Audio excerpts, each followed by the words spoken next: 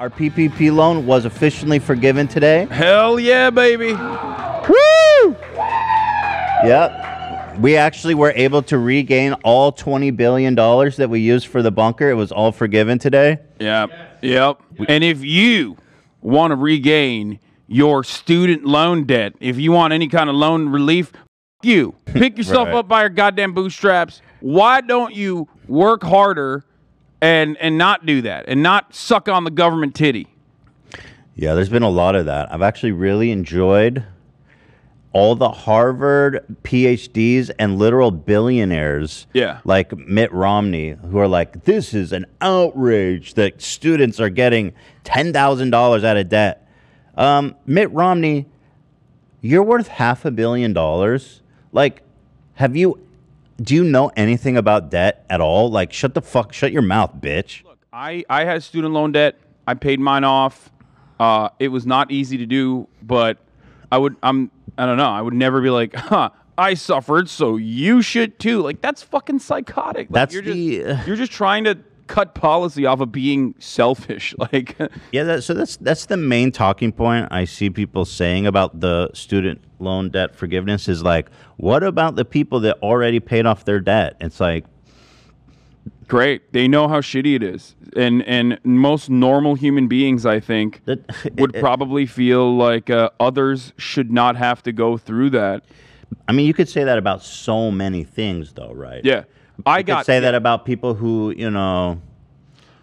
There's a TikTok about there's a black girl on TikTok that made a joke about that exactly, about talking about like the Underground Railroad and like the abolition of slavery and how you know, it's like no one is going to say like, oh well, we had to escape and now you're just going to abolish slavery across the board. Like, that's fucked up. Or or, you know, oh well,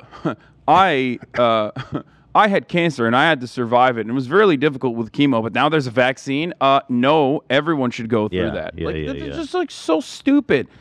And as far as debt goes, I mean, debt relief is pretty commonplace, and that debt should not even exist in the first place because you shouldn't have to pay to go to college. You should not have to pay to become a more productive member of the workforce. So it's unbelievable. And by the way, the amount of people that I know personally, there's more people that have student debt than not.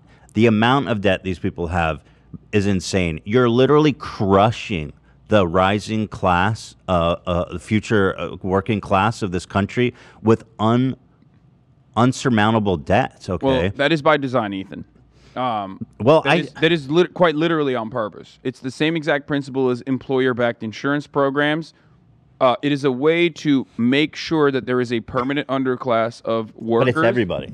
Yeah, no, but like become everybody. It's not everybody, because like the incredibly wealthy don't have to go through that, or are not shackled or burdened in the same way that like a middle class family is, though, because education is the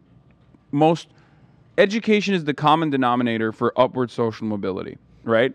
So you are essentially ensuring, and this is something that Ronald Reagan's advisor talked about all the way back when Ronald Reagan was a governor, when he moved to privatize or at least offer tuition at the UCs in the University of California, because it used to be free up until the 70s. The University of California was free. Yeah. Ronald Reagan's advisor very famously said, and he worked for Nixon as well, very famously said, ensuring that everyone has a college education is going to create serious problems in the future, in the long term, because you will have an educated working class, which then will be able to more effectively communicate their demands, more effectively fight back, and also will be harder to control. And someone needs to still clean the toilets, basically. He didn't say that, but I have the quote. It's, "We are in danger of producing an educated proletariat.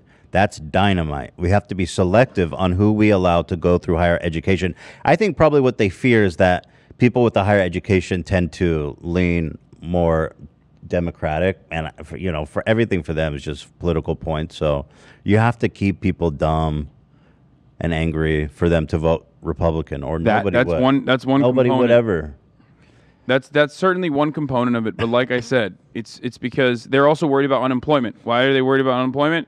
Because the more educated people are, the less likely they are going to, take janitorial positions, like positions that are profoundly important. However, easy to cycle through because there's a lower barrier of entry. There's not a lot of like skills you need to learn. You can learn it on the job. So these are seen as replaceable jobs, even though we consider them essential because they are essential. If they are no longer seen as like easily replaceable, then, or if there is a lot of shortages there, because a lot of people are now skilled laborers, all of a sudden you're gonna have to pay them more, and you can't have or that. allow That immigrants hurts the profit margin. Some shit, right? I mean, yeah. I mean that's a real thing, right? I mean, if you stop immigration, it stops a lot of these low skill entry level jobs from getting filled. No. Well, immigration is certainly the way that like both parties utilize the permanent underclass. Like there's a constantly refilling pool of undocumented labor that you can kind of use as you can use and abuse and then cast aside when they ever ask for like back pay or ever complain about like sexual harassment in the workplace. Right. There are many such examples of this. Like Purdue is one of the best examples that comes to mind, the Purdue Chicken Factory. Mm-hmm. Like they purposely bake into their profit margins. They seek after undocumented immigrants. They go to undocumented immigrant communities. They resettle them, and then the moment that they ask for any sort of back pay, because their wages are being stolen or better workplace safety conditions, they call ICE on themselves, and then boom, back to rehiring. That's cool. Yeah. So they do that. That's just good business. But of course, Tucker Carlson and other right-wingers will look to that and say, that's why we need to shut off, our borders or whatever. But the real solution is not necessarily to stop immigration from happening. It's to streamline the process and ensure that undocumented workers are documented and are able to advocate for better workplace conditions and organize alongside the rest of the documented labor force. That's how you get a bigger piece of the pie. Not by trying to shut off the border, because that's never going to happen anyway. Yeah, but I just don't. I have a hard time with that. I mean, I know these guys are like smart economists and shit, and they went to Harvard and all that, and that's all impressive credentials, but it doesn't make sense to me when the so-called proletariat doesn't have enough fucking money to consume any products. That's like, the second society fucking does not, our capitalist society does not function when people are so consumed by debt that they can't consume anything. Yeah. And in my opinion, that's what's going to be the downfall of this country, is that, the disparaging amounts of wealth, basically it's going to cause this country to stop being able to function. When people are too poor, they can't fucking buy anything. They can't support themselves. They can't do anything. And there's people just sitting on literal fucking hordes of gold like smog from from the goddamn Hobbit, Ethan, you're quite literally describing at least one component of a famous theorist whose name is Karl Marx. And this is my boy Smog right there, man. The falling, you're describing the falling rate of profit and profit's tendency to fall. Like right. You literally described one component of that. But it's such a basic, self-apparent thing that I don't know if I'm missing something when all these think tanks, these incredible think tanks, these people have PhDs from Harvard and super high institutions, they don't ever take that into account. Or maybe they do. Maybe they do. Oh, no, they do. This thing that you're talking about is a part of it. Maybe they do, and what they consider like poverty is way is like, being able to stay alive, like feed yourself. That's like where they want you to be. Precisely. And not any higher than that. Yeah, they're as profit as a consequence of technological achievements becomes the profit margins become narrower and narrower. And in order to do that, you have to exhaust your working class to make sure that you're not paying them too much, because you have to make up for that profit somewhere. And without labor, there is no profit. There is no value. What you look for is automation, and then what you look for is like different shortcuts of trying to make the average worker work more, right? And in turn, you have less purchasing power. So when you, the average worker, have less purchasing power, then you can't sell the products that you're making to begin with. Who's going to buy the fucking products, like you mentioned? Yeah. So it's this never-ending cycle of trying to figure out exactly how much you can starve out the working class without ensuring that they are so starved that they recognize that they're backed into a corner and have to fight back. Well, they're way off, bro, in terms of like where that bar is. But back to the student debt thing. I mean, $10,000 is obviously not a lot for most people with student debt in this country, but it's a good thing, and I'm happy they did it, obviously, and it's a big relief to the people that need it most. Yeah, it's certainly a mechanism of control, though. I need to mention this. I can't stress this enough. If you go to college, you're talking about student debt. Yes, you go to college to become a more productive worker, right? Across the board, everyone is doing that so they can become a more productive laborer. Your output is better overall, right? You're a skilled laborer, your output's better.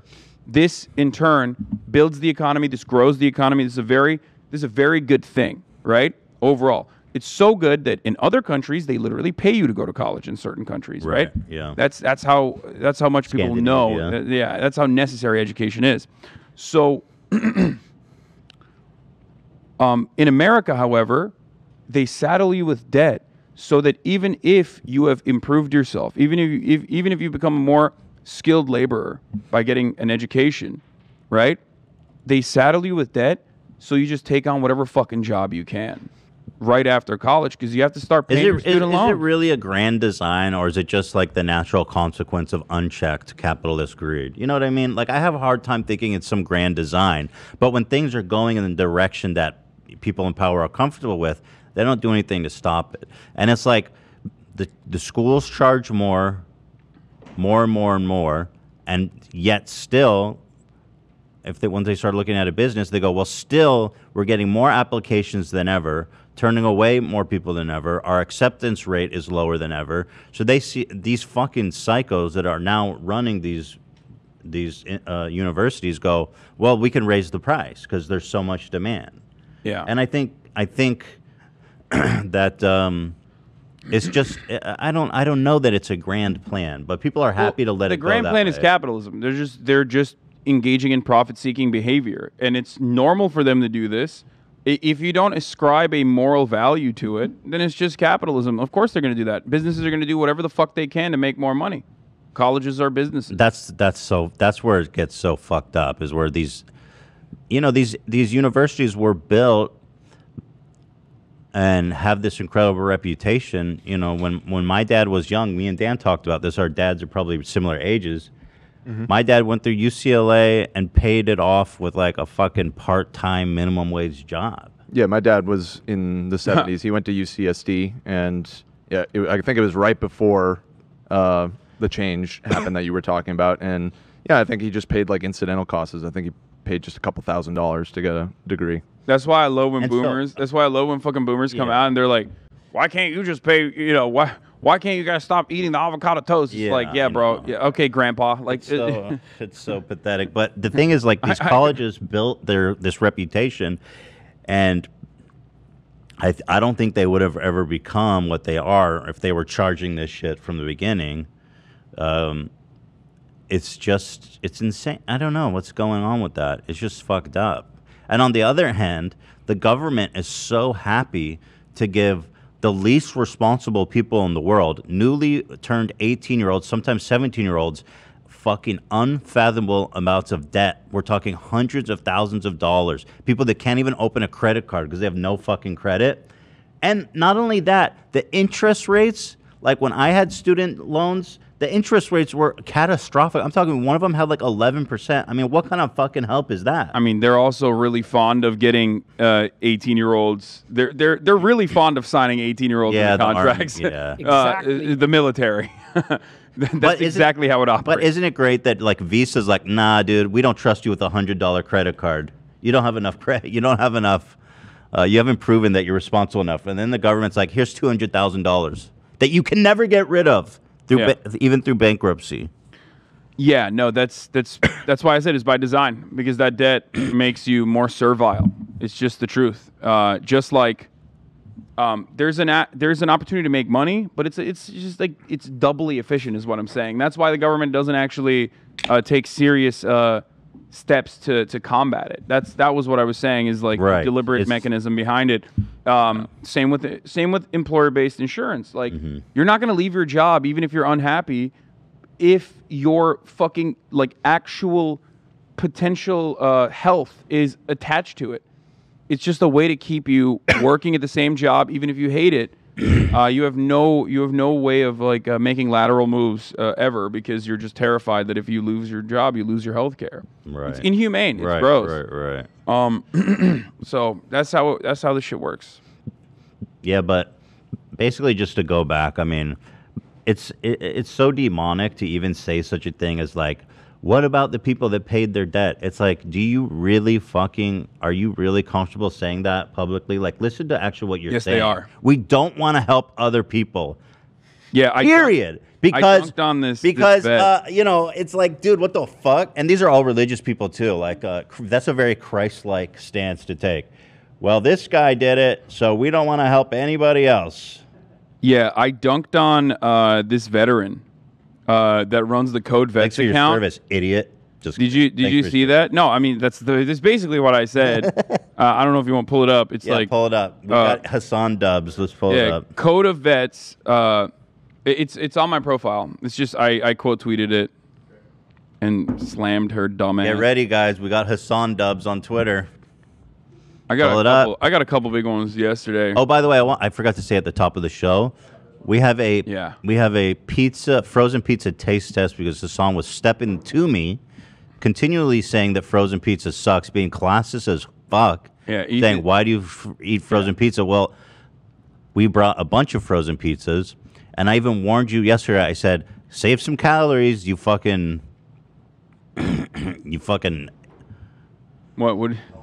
What? You use the term, you animal, you beast? No, I was gonna say like, bro, I don't know what to say. You can be healthy and also be like, I can take a bite of this pizza without ruining my week. You know what I mean? I'm obsessive though, and because I know like certain things just like break me. Yeah, but you're not getting out of this. I warned you ahead of time. No, I know. I said I would do it. I said I would calories. Do it. Are you carve them out? Did you carve out calories for this? I'm gonna carve out calories later in the day for it. Yes. He has no pizza. I have a tactic for it. 500 calories? But here's the dunk. Are we thinking 500 calories for this, or? I'm gonna try to max out at 300. 300? I'm gonna take like one healthy enough bite from each individual pizza. One bite, it's all it takes. You know the rules. And my tactic is to like ensure that the total number of bites. I see a lot more pizzas down there. There's a lot. That's what I'm saying. Like, okay, I thought I could track the calories so that. I thought I could just like take one bite and it'd be like 4 pizzas, so then it would total like one singular slice. But I think it's going to be probably like around 500 calories. Yeah, it's fine. Okay, good. Go ahead. Okay, so Code Vets tweeted out this dumb thing where she said, "I grew up in poverty in the mountains of North Carolina. I ate out of a garden. I lived in government housing. Already." Shopped at yard sales. I joined the Air Force. Earned my GI Bill. I attained 4 degrees and created my own version of the American dream. I am not responsible for your student debt. Why are you so angry? Shut up, bitch! I mean, I'm glad you know why she's angry? Because this is exactly, she's right. The government institutes the fucking poverty draft on dummies like this. Okay, get them while they're young in the most like predatory ways that you could, create child soldiers. All right. And then that's the only way. No, it's gross. It's inhumane. It's the only way that the army. That's their only opportunity a lot of times. Yes, exactly. That's what I'm saying. It's the only way to get like everybody understands that education is the best way, is the best method to get upward social mobility. And if education is basically safeguarded or gate kept to the elite, to those who can pay, the only way you can get a fucking shitty communications degree and then, start a 501c3 for veterans is by going and getting a communications degree after you fucking throw your body. Sell your soul to the American government. I didn't fight in Iraq and see my friends blown up so that these hippies could have could get out of debt. Yeah. The one thing, by the way, that does make me sometimes wonder if it is a grand conspiracy if college was affordable or free, nobody would ever join the military. That's what I'm saying. Ever. And the military already has recruitment issues right now because the number one reason why people joined the military was 9/11. Like, that's it. You can ask any recruiter. You can ask the military. They will tell you this openly. 9/11. Actually, we hear that a lot from military people on the show we talk to. Exactly. People joined. There was a massive uptick of people joining the military after 9/11. And in the absence of another 9/11, 9/11-2 Electric Boogaloo, you're not going to fucking... People are not going to want to join. So you have to find different ways. You have to go to, like, shitty neighborhoods, underserved neighborhoods. You have to find the kids with the bad grades, and try to suck them in by telling them they could get a fucking Dodge Charger or Camaro or something if they sign their soul to the military-industrial complex. So I said Americans shouldn't have to sell their bodies to the imperialist forces working at the behest of the military-industrial complex to get benefits most countries offer to its citizens unconditionally, you fucking dumb troglodyte, is what I said to her. Yeah, I heard the Army actually set up a recruitment booth at the local kindergarten. They were doing some really crazy shit on Twitch. Like, they were offering, like, fucking Xbox controllers and shit to, like, 14-year-olds if they promised that they would, like, go... Xbox controllers? Yeah. That's a good investment for them. They kept trying to sponsor our show, and we always said nah. Yeah. But that would have been...